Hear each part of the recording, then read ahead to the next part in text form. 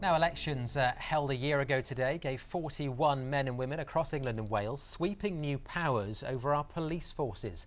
The idea was to make policing more transparent and accountable. But 12 months on, new polling has revealed that 2/3 of people don't feel they've made a difference. 90% of us don't even know who they are. Callum Watkinson's report contains flash photography from the start. A year ago, nationwide elections put 41 police and crime commissioners in power. The £100 million cost of the election was high, the 15% turnout historically low. In a speech last week, the Home Secretary outlined what a successful commissioner should look like 12 months on. How visible and accountable are they, asked Theresa May. What reforms and innovations are they driving? And to what extent are they making full use of their powers to hold their forces to account? While the PCCs gathered at a conference in London yesterday to wish each other happy birthday, this is the kind of place they spend much of their time. A community policing meeting in Birmingham, where West Midlands PCC Bob Jones is the guest speaker.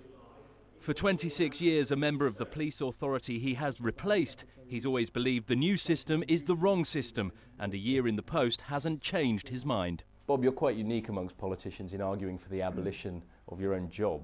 Well, I think the evidence is that we've spent £100 million and caused immense disruption on having a poorer system of governance and accountability than before. If you look at every single major job that the police authority used to do, the police and crime commissioner has inherited, it's been done less well up and down the country.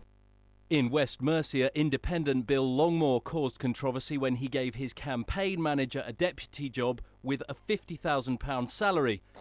But what do voters in Worcester make of his first 12 months in office?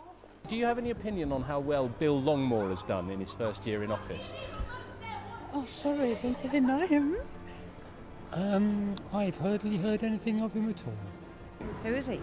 Do you have any view on Bill Longmore's first year in office? No. No. Do you know who he is? No idea. To be honest, I don't know what he's done. Do you know who Bill Longmore is? No. No. No idea who Bill Longmore is, I'm afraid. Should I know that? I don't know who that is. No idea? No idea.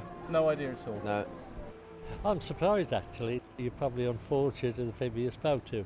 Yes, in the last 12 months, my deputy and myself, we've attended and addressed over 600 meetings of councils and various other organisations.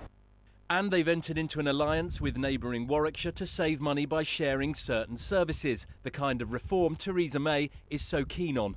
In fairness, the PCCs are more visible than the policing boards they've replaced, and if we don't like them, we can always vote them out. That's a power we didn't have before. Callum Watkinson, ITV News. Now, in